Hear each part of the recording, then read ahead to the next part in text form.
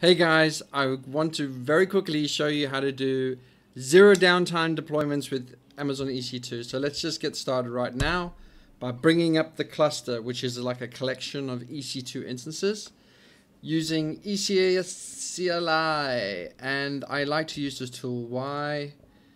It's easier than using the web interface. Though you can probably do whatever all I'm doing now with the web interface. But I do find this ECS CLI program easier, even though it's riddled with bugs. You can have a look at the bugs that I filed. My name's Kai Hendry. There's a lot of little niggly bits you have to work around. It honestly took me 2 weeks to figure out this command. Oh my gosh. Yeah, you start off with the ECS CLI configure, and yeah, you get started using with ECS CLI up. And I've already set up my key pair, my SSH key. And what it's doing now is it's spawning an Amazon Linux ECS optimized instance. And this is running the ECS agent. And I can probably see it spinning up here. I can see it spinning up here. And it's also setting up this like quite intense VPC and with cloud formation. So anywho, it takes a little bit of time to get going. Right, come on guys, come on. Oh, right, yeah. Okay, that was my last guy. Okay, whatever. Cloud formation is still getting set up. Okay, and then so I have this cool little project called Count, and oh, the ECS CLI, I like it because it uses the Docker compose.yml. The website version seems to use a strange JSON syntax. Anyway, so the Docker compose YML is fairly simple. You have oh, should reset that. You have your Docker image there and the port mapping. But where it gets a little complicated is the memory limit. You have to sort of define this, and you can only really tell what that memory limit is by looking at the resources when the instance gets up. Oh well. So have a look at my blog. I probably need to clean it up, but I tell you how to, like if you set up a what do you call it, a small, then you get 2 gigs of memory, and then you get like probably you get like a weird amount of memory, like 2003, and then you need to put it in there. So there are a bunch of ways of setting up Docker containers. I think there's a Docker Swarm, it's Kubernetes, it's CoreOS's stuff, but I like the good old-fashioned, since we use it at work, the good old-fashioned sort of load balancer with a couple of instances. And using the attractive thing for us, or for me, using ECS CLI, even though it's got little issues, is that it's free. Like Docker is charging $150 per Docker engine. I still don't even know what a Docker engine is. And Kubernetes and Docker Swarm, I do find the sort of ideas that they're pushing quite complex. I can see it being like, you know, maybe if we're bigger, it would make sense. But we're handling like hundreds of thousands of users with a good old-fashioned couple of instances behind a load balancer and with auto-scaling scenario. But I prefer to keep it simple. And ECS CLI keeps it simple, I think. Kind of. So come on, why does it take so long to set up a cloud formation? There must be a machine starting up now. Okay, here we go. Here we go. It's starting up. I think in the meantime I can create a load balancer. So that's a problem with ECS CLI. It doesn't create a load balancer. It's one of the issues here somewhere, and everyone is like +1ing it. Balancer. You see, look at this one. Typical +36. Okay, so what am I doing? I'm setting up a load balancer. Oh, first I need to see what VPC it's set up. Is it this one? I use the tags to figure out. Yep, it's DB9. DB9 is alive. Okay, so I'm calling it ECS count, setting DB9. I think I can leave it at the defaults. Oh, I need to add it to the subnets. Yeah, I wish I had a script doing this because this is prone to problems. Yeah, whatever. I find the healthy check at 10 quite long, but so I put it in the file. And index.html doesn't make sense because I don't have index.html. I'm just associating the EC2, but when I run the script, the idea is that once I connect it to the service, then if I add new instances, they automatically come under the load balancer. I'll show you in a bit. It's easier to see once it gets going. The load balancer is alive. It's alive. Okay, so if I do a HTTP ping on this load balancer, since there are no healthy instances, see, well, nothing even running on the instances, this should be like a complete fail zone. What?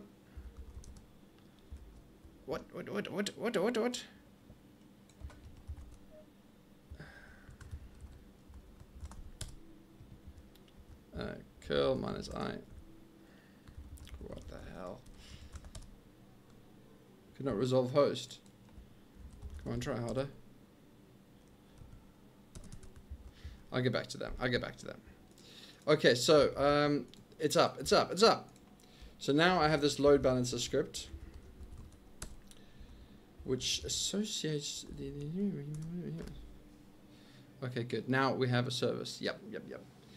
So now I do ECS CLI compose service up, and that should get the Docker image running on the one instance.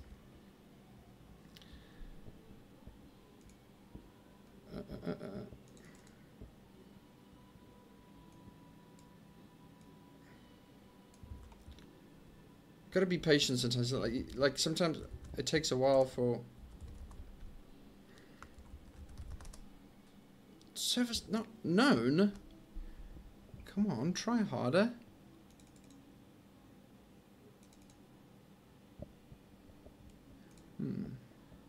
What's happening here, guys?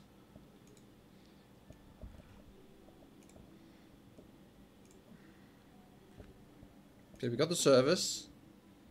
We got the load balancer here. Great. We got the container. Cool. This is looking good. This should be working actually. Yeah. This should be working. So, yeah, it's working great. So, the load balancer. Come on, come to life.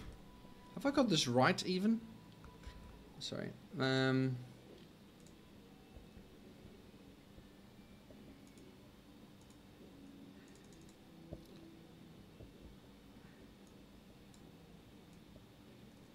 I'm gonna just log onto another. I think my DNS might be messed up. I'm just gonna log onto another computer.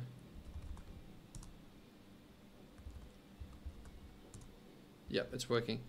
So let me just ping this. I don't have HTTP ping. Okay, I want to ping this just to make sure. Make sure everything's sweet with it. Okay, so let me just show you a couple of things. Like, I could, I could just kill the whole service, and then let me just do that quickly. That means, and that should mean that what is my other machine doing? Sorry, I should edit this.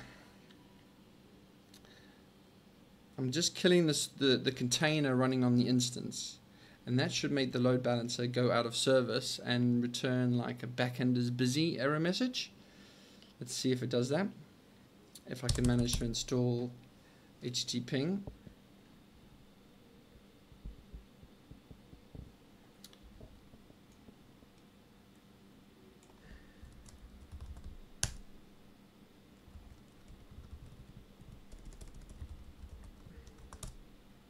Yes, okay, this is what I want to see.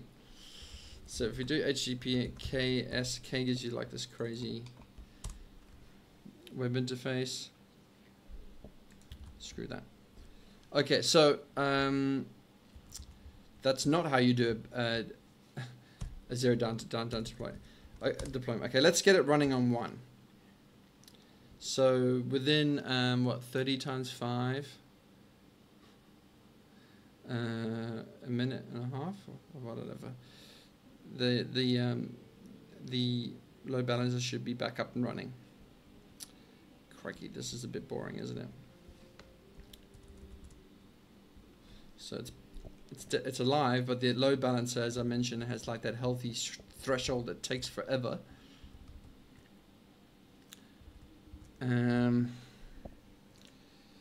So 30 seconds. So it's 2 minutes, 3 minutes, 4 minutes. Oh my gosh, I definitely need to speed this video up, don't I? Let's make it 2 or something. Blah blah blah blah blah blah blah.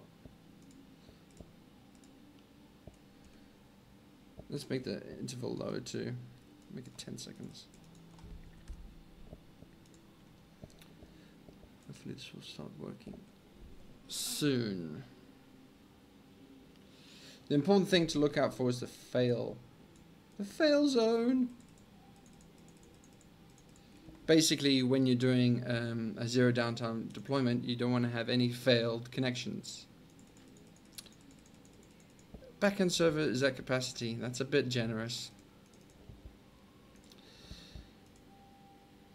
Yeah. This took me 2 weeks to figure out, really. So I hope you really appreciate the learnings I'm giving you. And don't be afraid to use the cog and then go like 1.5 times speed, the boring parts.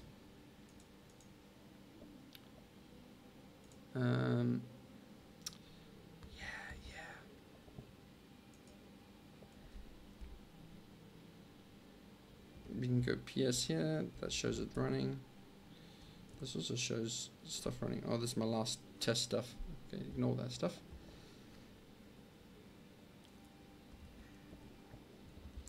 That's boring.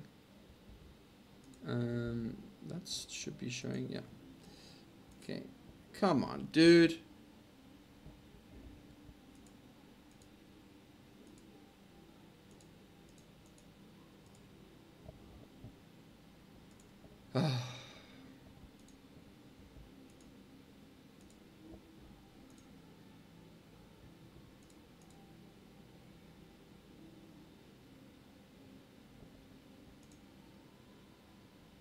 Oh, it's not associated with the load balancer.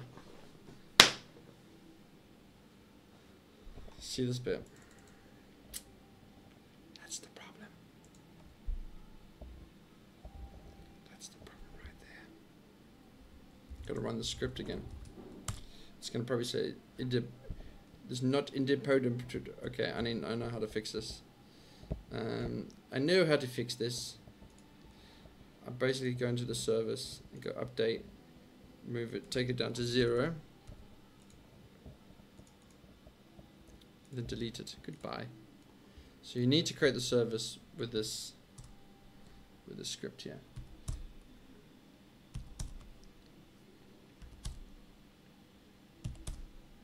Stop draining.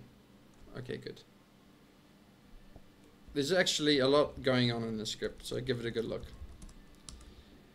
I brought it down initially just to show you this error message, but I didn't realize it would remove the load balancer too.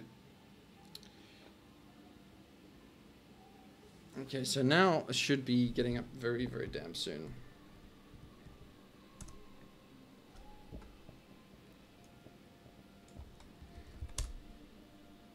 Ew, it's purple.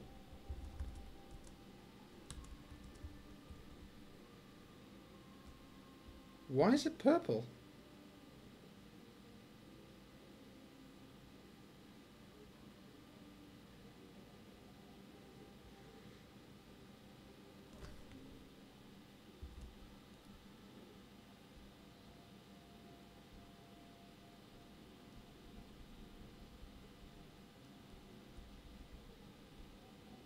Strange.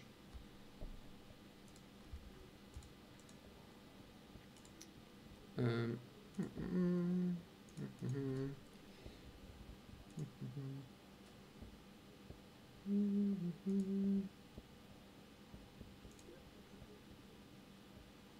think it's running an old one of mine.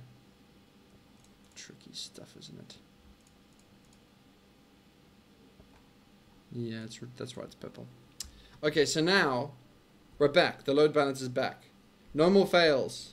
No more fails. I'm just going to restart this so it's easier to see. So this is how you do a downtime deployment. Sorry, guys. First, you need to get another instance running. So you need 2 instances running, each running a container. That's how you do it. If you try to do a downtime deployment on one instance, it doesn't work. That's, yeah, so that's me freaking out. Because it took me ages to figure this out. So here we go. We're launching another EC2 instance, which takes time. This takes a bit of time. You can probably see what it's doing by going to EC2.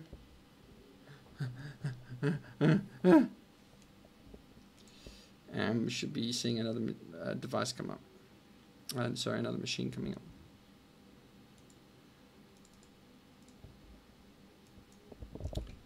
Come on. Come on. Yeah, here we go. Takes a bit of time. So this is an Amazon Linux ECS optimized, but running the ECS agent.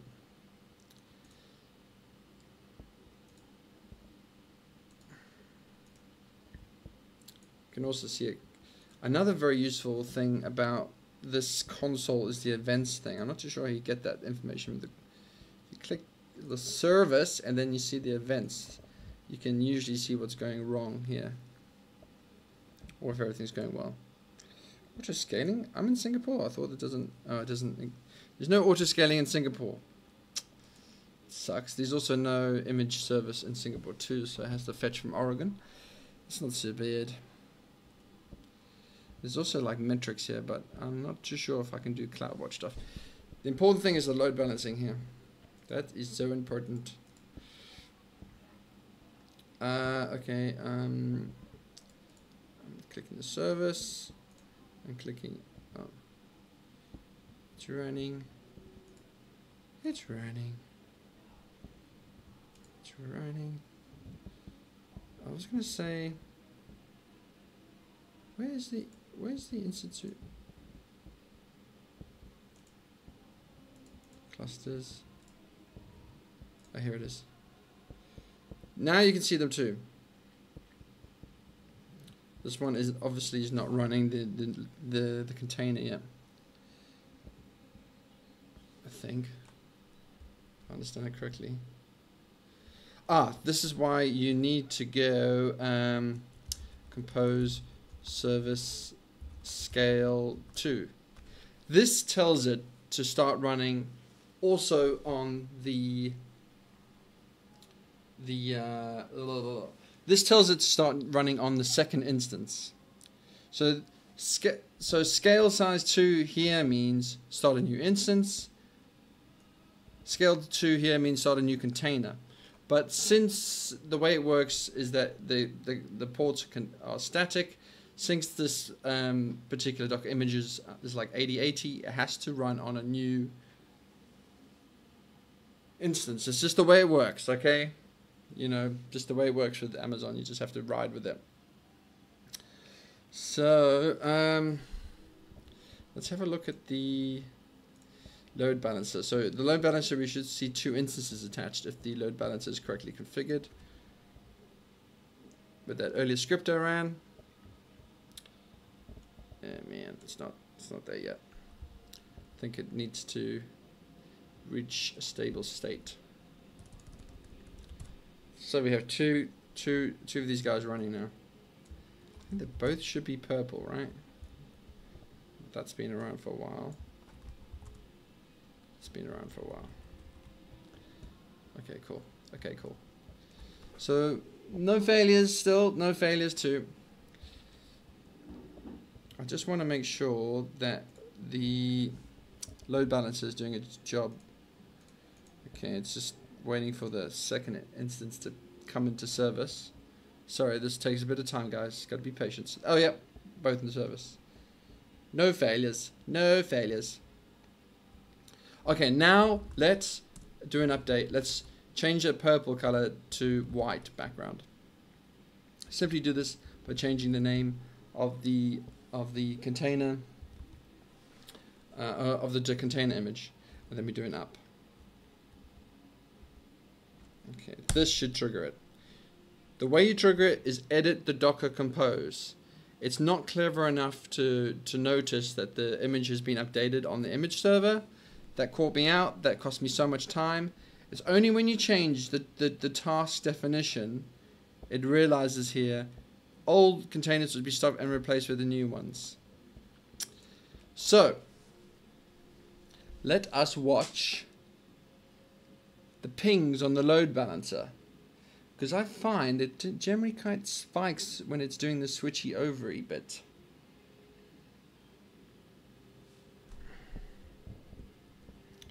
Let's get the still purple, still purple.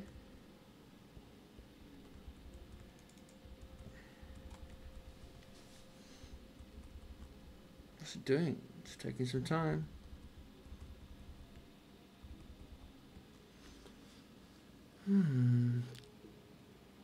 It's downloading the new image.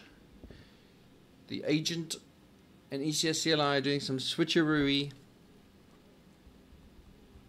And look, we got a new image running here. Woo! No downtime, guys. You can see fails is still 0. Yes, we're running the latest image. That's how to do a zero downtime deployment, guys, using ECS. Sorry, it's a little bit long-winded, but that's how you do it, guys. No failures, no requests were lost in the process, and still doing its thing. Let's quickly see what the load balancer is saying. What is the load balancer saying? All good. All good. Yeah, that's how you do it, guys. It's gone from purple to white. Thanks, guys. I hope you appreciate that. A lot of trial and error went into finding out about all this little nuances. So please give me a big thumbs up. Cheers. Bye. I'm going on holiday for a few days. Sorry, this video is a mess. I had to do it in a hurry. Bye.